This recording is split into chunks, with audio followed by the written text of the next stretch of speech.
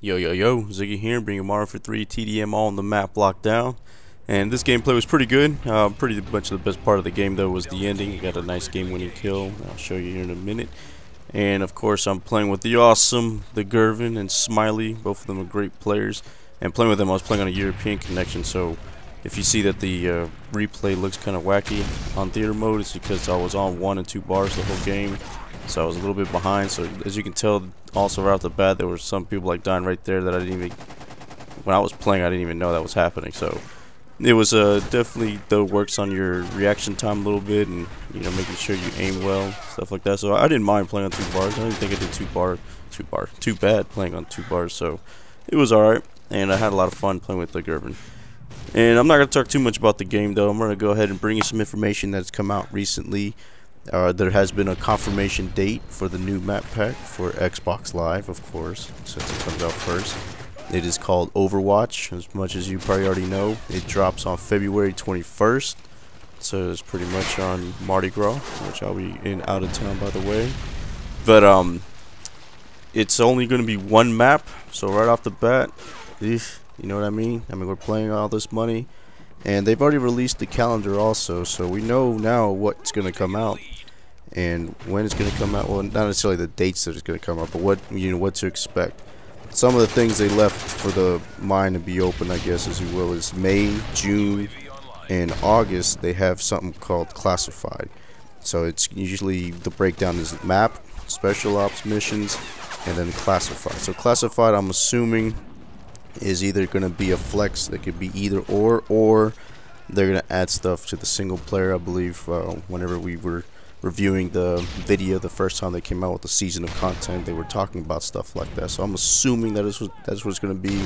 Of course, I can always be wrong, but one thing I was not wrong about is that the PlayStation 3 Elite payers did get screwed, and they're getting screwed over again, because at the same time that they're releasing this map Overwatch is going to come out the 21st, they announced that PlayStation 3 Elite users finally going to get Liberation and Piazza on February 28th. So in other words, Xbox is going to get 2 exclusive drops before PlayStation 3 users even get the first one. And I just think it's completely wrong. I know they had this quote-unquote deal with Activision and Microsoft, which is fine and dandy, but I mean, it should not be that long of an exclusivity to where if it's a month that they get these map packs before PlayStation, then why is it that the third map gets way in before PlayStation 3 users? You know what I mean? So it's just completely ridiculous. And then on top of that, the regular users that don't even need Elite, get to purchase these map packs. I think there's like a bundle here soon, probably in March. I would guess around the 15th of March, middle of March, maybe even the beginning of March.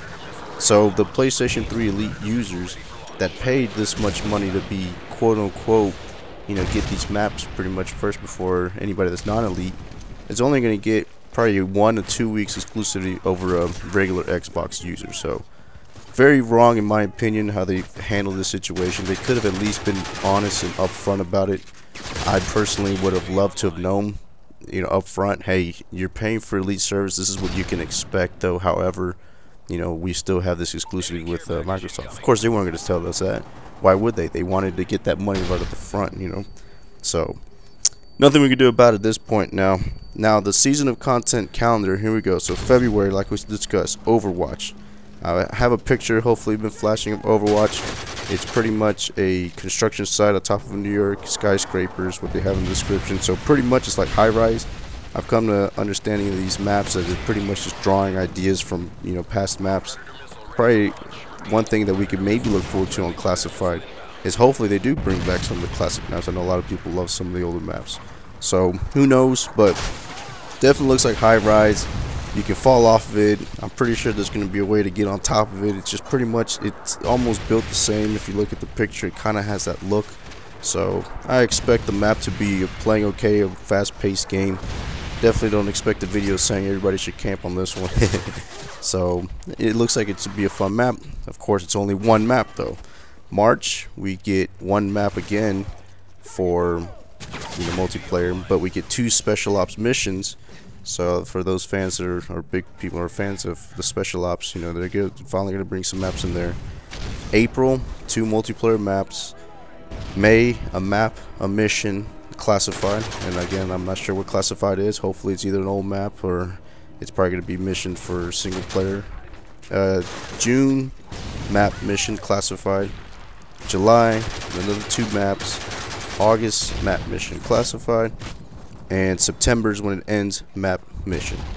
So in the end we're going to have, what's that, so if you count Liberation and Piazza, so Overwatch, that's 3, 4, 6, 12 multiplayer maps in the end, which if you think about the content that came out on Black Ops, it's about even, and so in the end with all the missions and things like that, they'll probably bring out 20 maps. If you add the zombies, things like that, to all the map packs that they had in Black Ops, it pretty much is in the end, you know, the money you spend anyways on what you spend on Black Ops. So in my opinion, it's not worth the $60 extra. You might as well have waited, especially if you're PS3 users. I mean, they're not even enjoying Liberation or Piazza anyways at this point. So why the rush whenever only certain people have gotten exclusivity? And then even now, paying for the map, I'm looking at it and I haven't even got my money's worth because everybody's skipping it. But you see right there, the game-winning kill, 3-piece, which is a Predator missile. And I had a lot of fun playing this game. I had a lot of fun playing the Gervin. Hopefully, I got all the information below, links below with the map packs. You know, I'm excited about this new map though, kind of. So, especially since CO2 was kind of a disappointment to me. But yeah, and 18-5 wasn't too bad of a score. Like I said, that was on 2 bars. But till next time, peace.